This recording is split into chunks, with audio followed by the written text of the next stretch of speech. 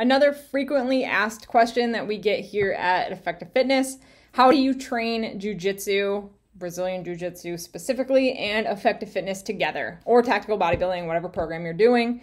What's the best way to manage this? So to be as straightforward as possible, we recommend 2 to 3 jiu-jitsu sessions and 3 to 4 EFT sessions each week. That would be an ideal situation, obviously. Many people can't do that, and that is totally fine. So if it's 1 to 2 jiu-jitsu sessions and 2 to 3 EFT sessions, that is equally as beneficial, and you'll still get plenty of time within each discipline to see improvements. So don't feel like you have to do all of that, how many sessions is that? 7 per week or whatever. That's a lot of volume. Most people can't get that much. So it's totally fine to just lower that by 1 session for each one. So 1 to 2 BJJ sessions, 2 to 3 EFT sessions, totally fine.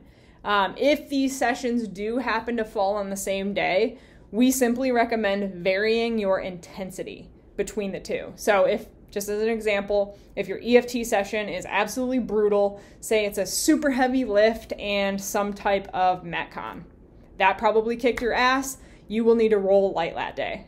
Totally fine, right? Go at 40%, 50%, whatever it is, based on your skill level. Adjust accordingly. If, say it's the other way around, so jiu-jitsu beats the hell out of you that day, all you got to do is, in your EFT session, simply lower the weight.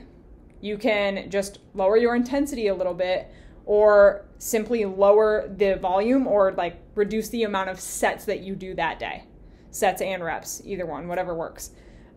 So just varying that can help you recover adequately and, still be able to train both at the same time and get benefits from both.